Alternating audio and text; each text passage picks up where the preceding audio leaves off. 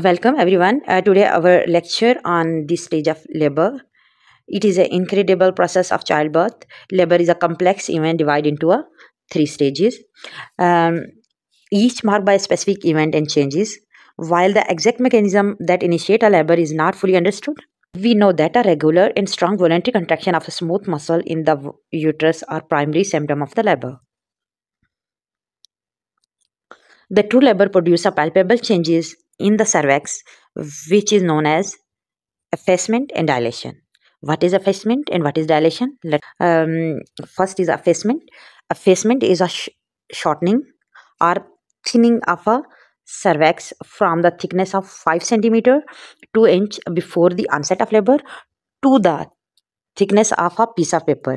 In this image, you see the shortening, the length and the thickness is greater, and here you see it is a shorter and thinner during the labor, before the labor and during the labor. So next is a dilation. In the dilation, the opening of a cervix from the diameter of a fingertip to approximately 10 centimeter or 4 inch. In this before the labor, it is its diameter is above fingertip, or after the during the labor it is about 10 centimeter. In this you can see in this diagram before and during the labor. Let's delve into our stages of labor.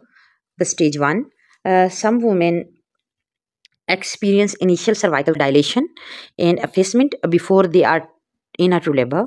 However, by the end of this stage, the cervix are fully dilated and there is no doubt that the baby is about to be delivered. Stage 1 of the labor is divided into three major phases. Number 1 is a cervical dilation phase. In the cervical dilation phase, the cervix dilate from 0 to 3 centimeter or 0 to 1 inch, and which almost completely efface. The uterine contraction occur from the top to down, causing the cervix to open and pushing the fetus downward. And next one is a middle phase. In the middle phase, the cervix dilate from 0 to 7 centimeter or 1 to 3 inch. The contraction is strong and more regular. The transitional phase, in this transitional phase, the cervix dilate from 8 to 10 centimeter or 3 to 4 inch, and the dilation is complete, and the uterine contraction is very strong and close together. Let's start the stage 2. The stage 2 involves the pushing and expulsion of the fetus. The intra-abdominal pressure in the primary force expelling the fetus. This is a primary force. Abdominal pressure is a primary force which expel the fetus. It produced by the voluntary contraction of the abdominal muscle and the diaphragm. This abdominal pressure is produced by a voluntary contraction of the abdominal muscle and the diaphragm. Relaxation and stretching of the pelvic floor during the stage 2 are also necessary for successful vaginal delivery. The uterine contraction may last as long as 90 seconds during this stage. During this stage, the fetal descent occur and the fetal undergo a cardinal movement to pass through a pelvic and be born. What are the cardinal position? Number 1 is engagement. The greater transverse diameter of the fetus head pass through the pelvic inlet. You know that pelvic inlet is a superior opening of the minor pelvis. So in this engagement, the fetal head passes through the pelvic inlet. Next one is descent. The continued downward progression of the fetus occur. In the descent, the downward progression occur. Next one is the flexion. In the flexion, the fetal chin is brought closer to the thorax.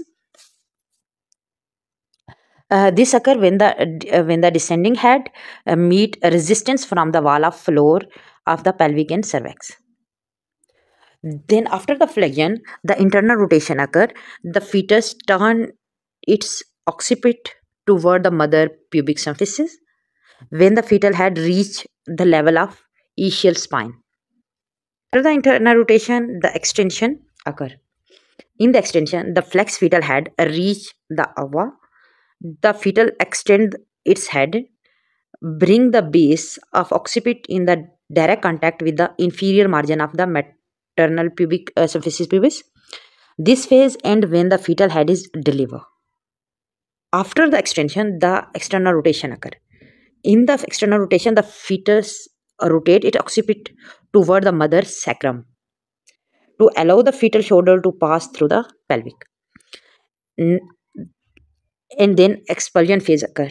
The fetal anterior shoulder pass under the pubic symphysis and the rest of body flow. The next stage is the third stage of labor.